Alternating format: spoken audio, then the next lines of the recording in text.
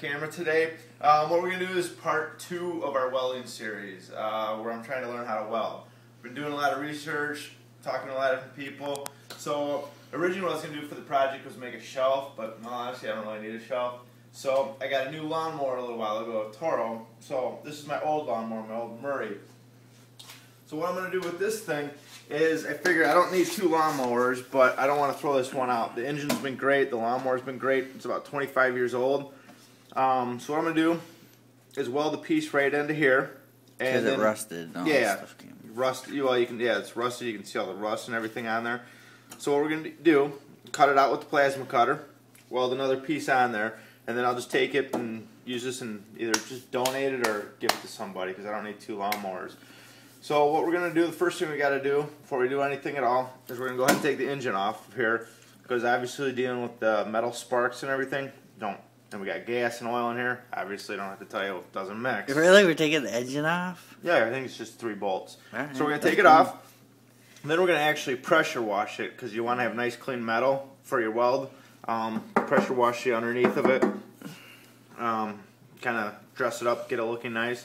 Then we'll go ahead, cut it out, attach the new piece on there, and then go ahead and we'll do it that way.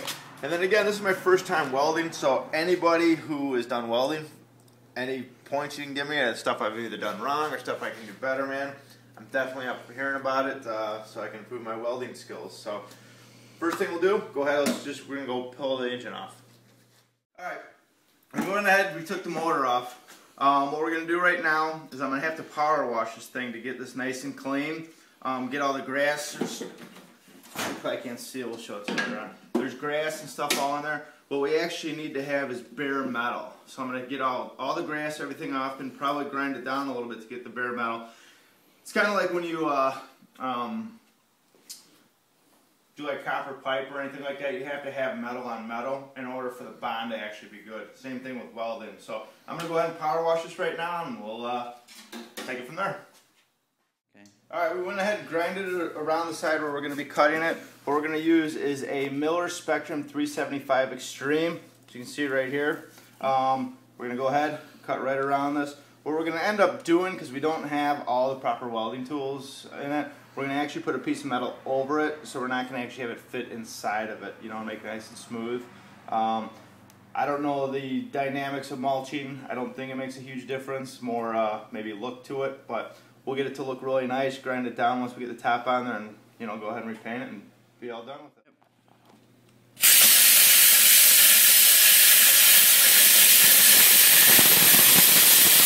You said go around the...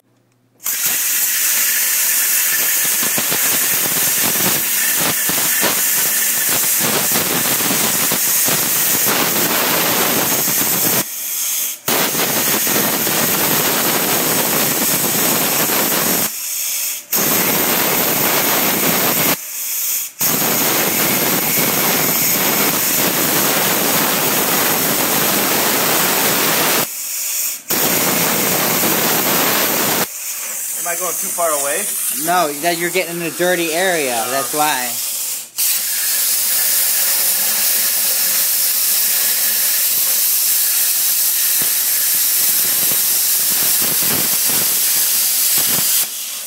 You're doing good.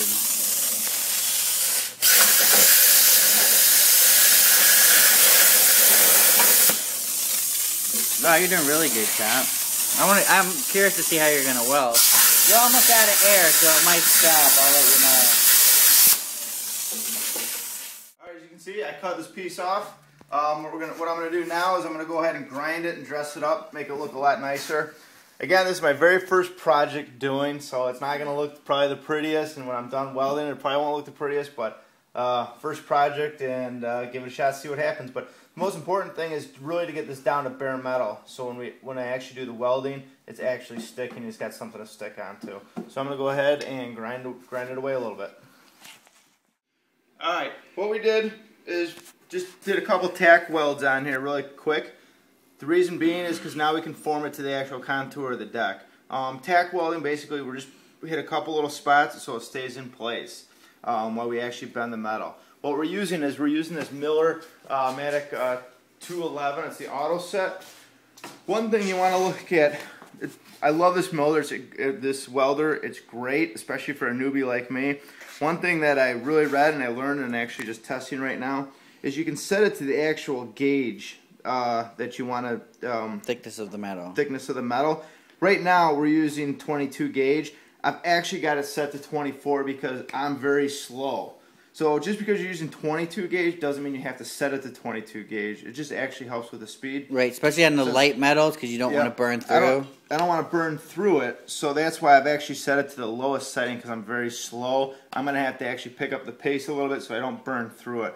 So that's what's nice is you can gauge, you can move this the welding material thickness around to whatever you want to. I do like this welder a lot, but what we're going to do right now is go ahead and shape a piece of metal right here a little bit, and then we're going to go ahead, I'm going to put weld all the way around this. Key to welding is obviously if you don't want to go too fast. If you go too fast, you're not going to get a good bond. You go too slow, like we're saying, you're going to cut through the metal. So you really got to find a good speed to go. Best thing that I found is actually take a piece of this metal and just test it, make on other material by welding it together to see what speed you can really go out and how to do it before you actually go through and weld this. So I went ahead, I already did that, I figured out the speed that I can weld it and what I feel comfortable with. So I'm going to go ahead and finish welding this on here.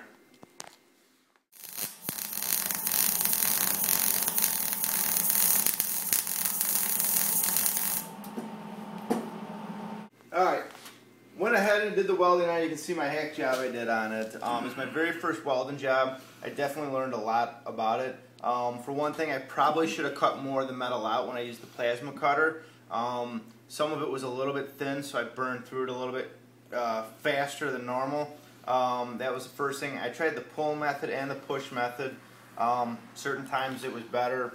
Just kind of hard to really gauge, but you know, for my, again, it probably doesn't look too pretty. This is my very first welding that I've ever done. So one thing I definitely learned is it's not only a science to it, it's definitely an art to welding on it. So what I'm going to do right now is I'm going to go ahead and, which I probably won't show you, but I'm going to sand it up, go ahead and primer it and paint it, try to put it all back together. But that's pretty much about it.